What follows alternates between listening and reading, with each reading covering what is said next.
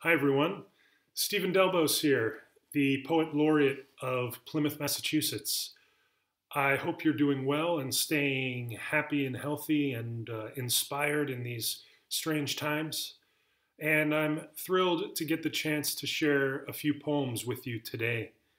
The first is the title poem from my chapbook published in 2016 by Cape Cod Poetry Review. It's called In Memory of Fire. And this poem is an elegy, and it's about the power of memory to hold on to past experiences and to keep them relevant and meaningful to us even after the people we shared them with are gone. In Memory of Fire.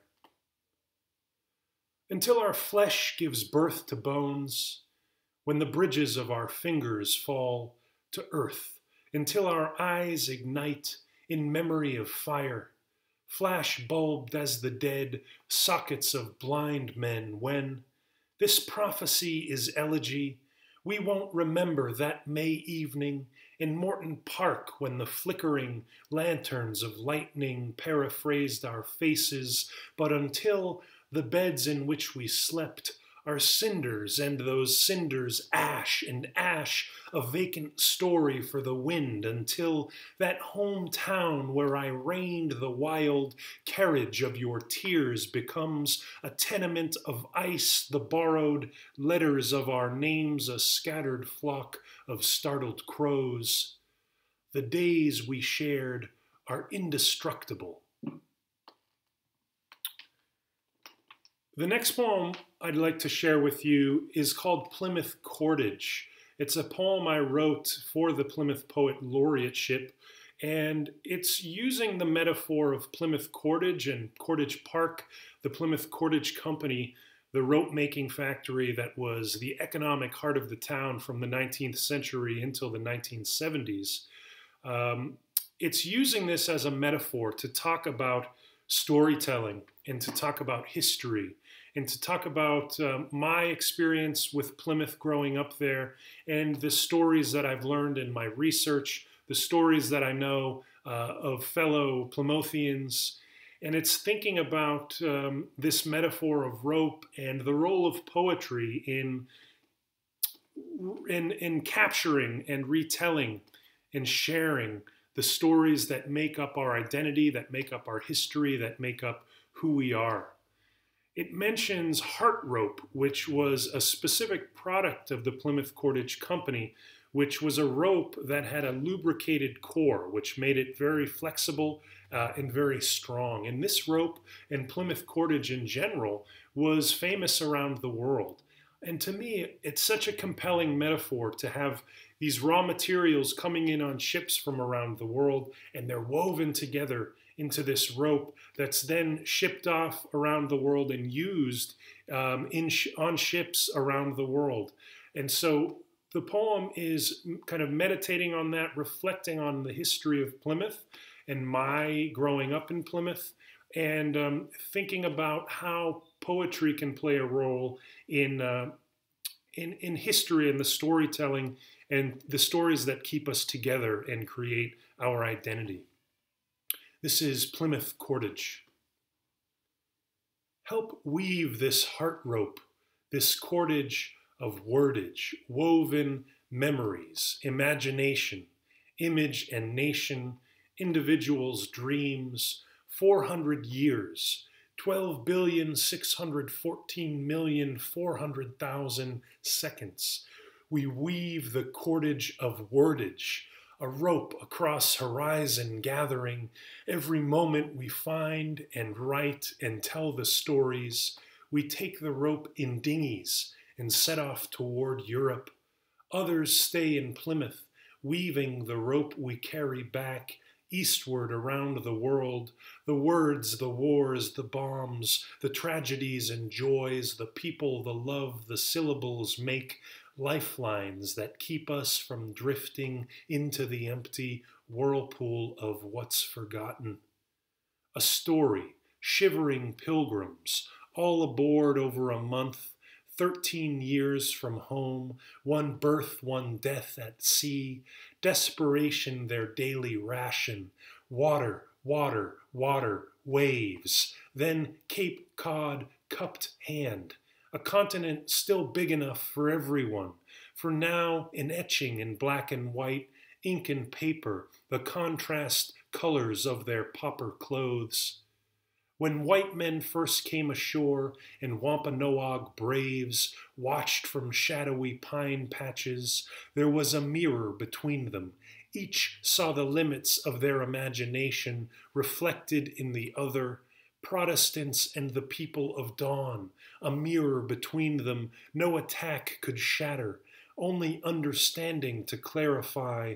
For 400 years we must still try to clarify. We must find and learn and tell the stories. A story, we stand knee-deep on Brown's bank and stare into the gaping jaws of autumn. That summer fog swallowed the fireworks. That winter they dredged and dredged the harbor depths. We sledded Burial Hill. That spring was Ziggy's strawberry dipped. Stories woven into history. Here, Paul Tosi started picking empty nips off roadsides and parking lots and uncapped, a positive movement that makes a difference. We shape and are shaped by our location. Plymouth, pliant mouth, always telling stories. The lips of language kiss the limits of recollection. Pumpkin comes from Poppacan, meaning grows forth round.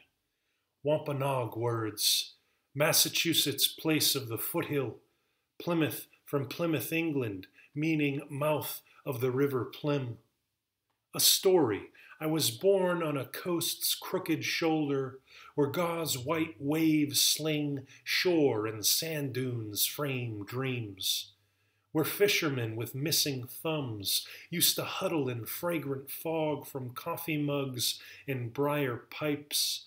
Night floats the diving bell moon above a wooden flower docked in the harbor.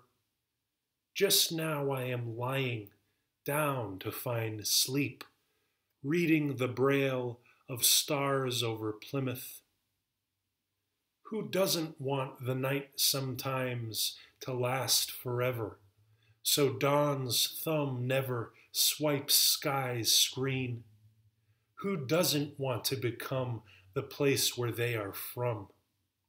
And so these words are stories, strands. In the cordage we are weaving, we learn everything we can and share it. We are gathering and carrying this rope around the world. We set out back eastwards from Plymouth, MA to UK, zigzag across all continents, collecting stories and sending them back to be woven, to keep us together, and everyone helps us as we carry the rope over the Golden Gate, under the Rockies, eastward across Ohio, and here we are at exit 6, coming back into town to tie the knot where everything started, where this community is still telling its story. So, where should we tie the knot? Where is the heart of your Plymouth?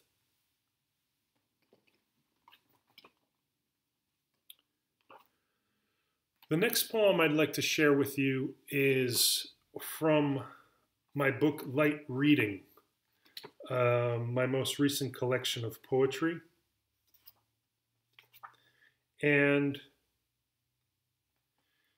this is a poem that is inspired by the music of Philip Glass, a wonderful composer who I wholeheartedly recommend if you don't know his work.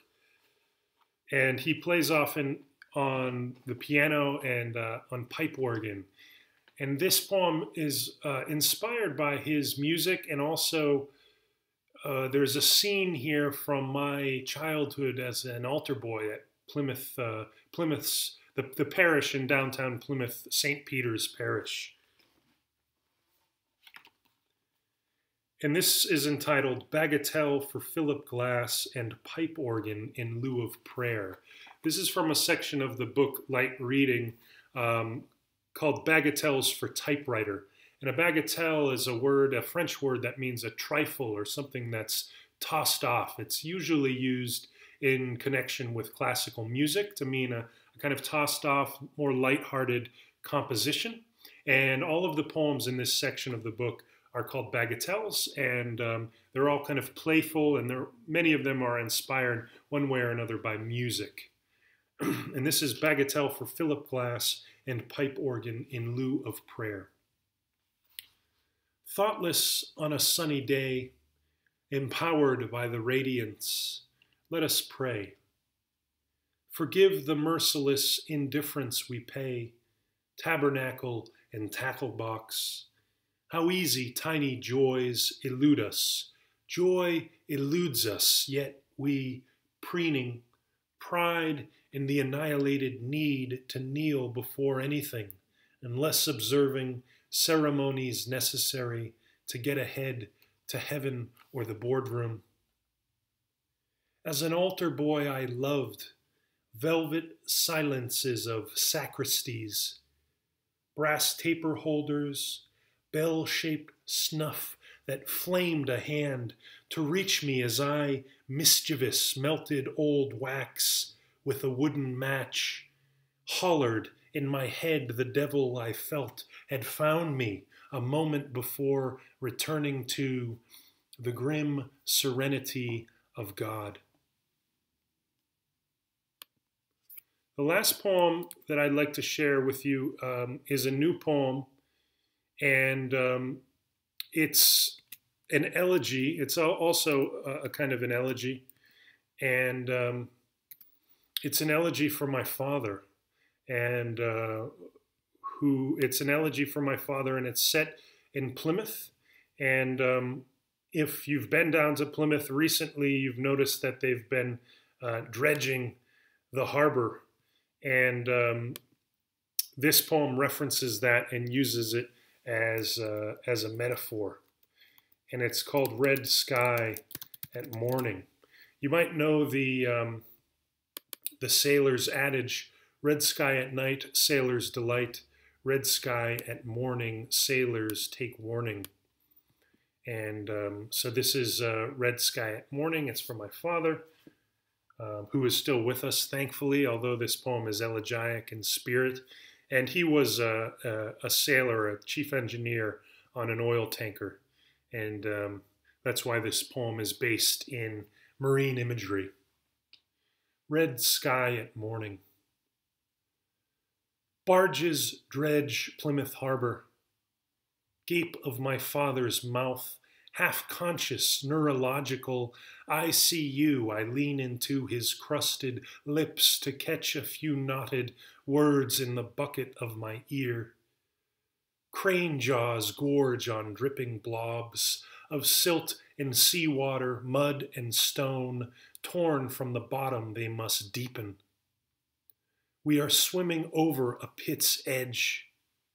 Empty grave holes underwater, cemetery of the sea, dark splotches on his brain scan, blood bursts the hulls of its vessels. My father floats inside his diving bell, body depressurized eyes, distant radar pulses fading down a sunken canyon. Now, a poet that I love and admire, the German language poet Rainer Maria Rilke, said that great poems begin in elegy and end in praise. And I've read a couple of elegies here, and I'd like to end in praise and end on a warmer note, a brighter note for these times. And this poem is the opening poem from my collection, Light Reading, and it's called Aubade. And Aubade is typically a poem from dawn that is spoken by a lover in bed with his or her lover at dawn and not wanting to leave the bed. And this is a very short one-line poem, and it's entitled Aubade. What you cried when you came from the womb is your name. And in this poem, I'm trying to get at the wonder of birth and the wonder of life and the wonder of language and the gift of language. And I revel in that gift. And I hope you have too in these last few minutes, and I hope you've enjoyed these poems. Thank you very much, and be well.